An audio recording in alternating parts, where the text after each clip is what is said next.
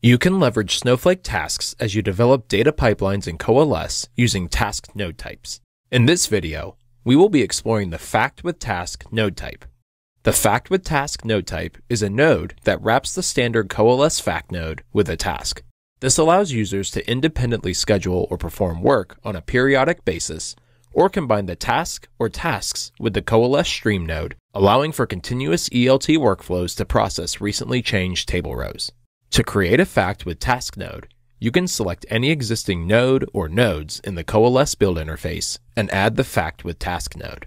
We can work in this node the same way we would use the standard Coalesce fact node, with the major difference being the configuration settings.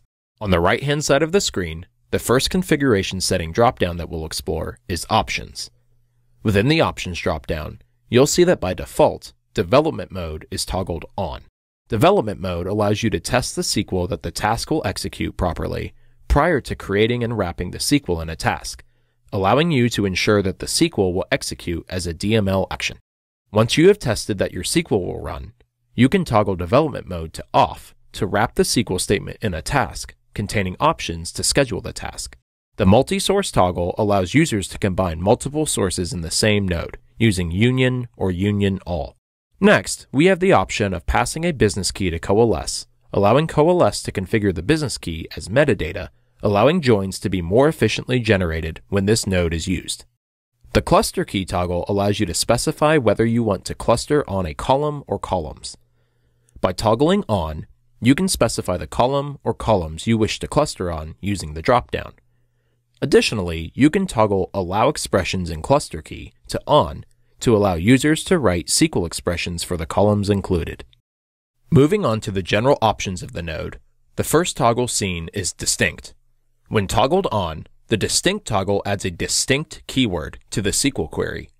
Also, when toggled on, the Group By toggle is removed from the configuration pane.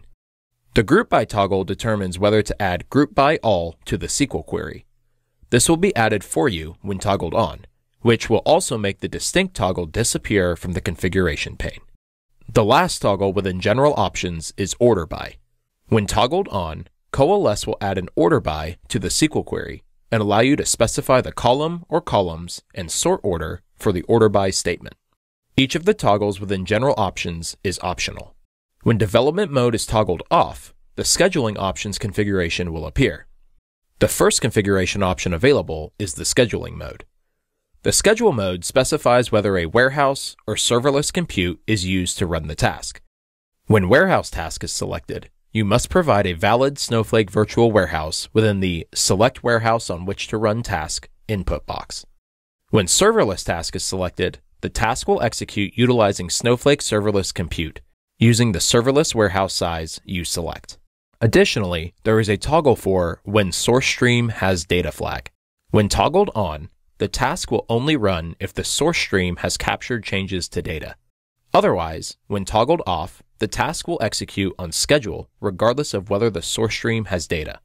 Additionally, if the source of the node is not a stream, this toggle should be toggled off.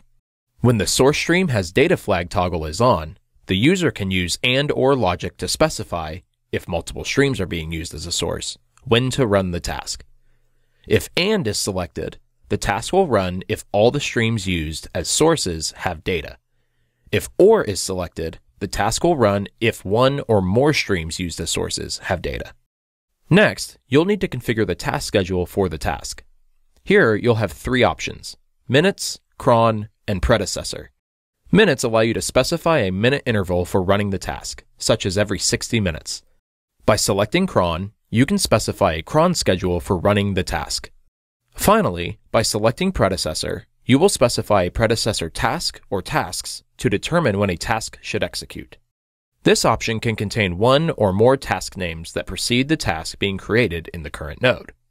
If there are multiple predecessor tasks, each task name should be separated with a comma and no spaces.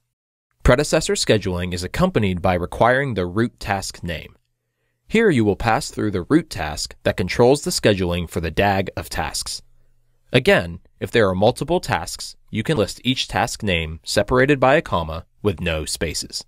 You can use a fact with task node to transform your data the same way that you would use a standard Coalesce fact node, Once you have configured your task, your node will execute on the task schedule specified within the node configuration.